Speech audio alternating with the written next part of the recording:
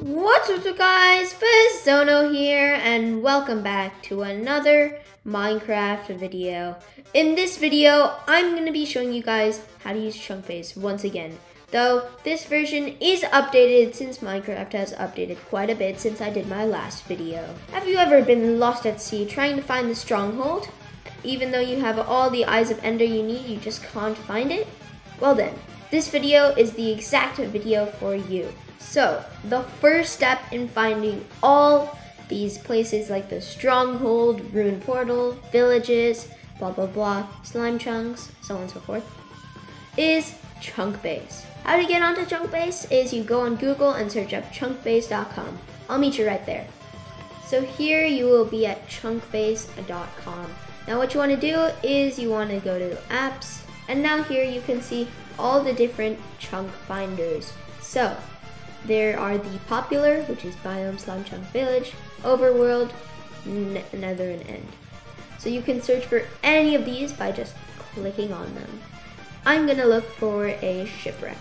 So now you want to go back to Minecraft and go into the game and type /seed. Or if you're in survival and you're in a multiplayer world, just ask your host for the seed. Okay, so as you can see here, my seed is this. It's too long to remember, so you can just copy it to clipboard. Now once you've copied it, you want to go back to Chunkbase. Here, you can put your seed in right here, put your version of Minecraft that you have, and it should load your whole map. These are all the shipwreck spawn locations in the world I'm currently in. Now, you want to go back to Minecraft to find your exact coordinates. So I don't know the exact functions of every version in Minecraft, but I know in Java, when you're on a PC or something, all you have to click is F3. That's what I click usually, and that's what you should click if you don't have any changes in your key settings. So, it says X, Y, and Z in the second paragraph at the top. So yeah, those are your coordinates. You don't have to do your Y coordinate because it's not really gonna matter much. You just have to know your X coordinate and Y coordinate. Okay, so I haven't memorized my exact coordinates, but I know it's about that.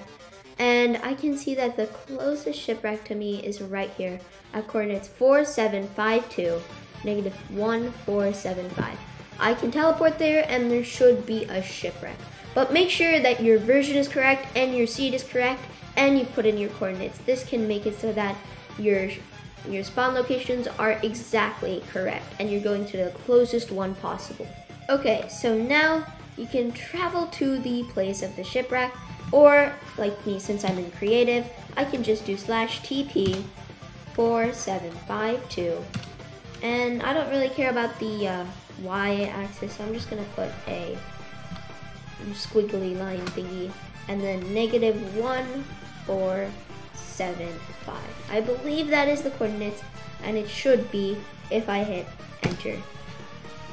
And when we hit enter, are we near a shipwreck? Yes, we are. In fact, we're right next to one. So I didn't do the exact coordinates, but I did the approximate coordinates, and we got right to the shipwreck. Now, of course, you can travel, but it takes quite a bit of time. So yeah. Anyways, I hope you guys enjoyed this video and that it helped you.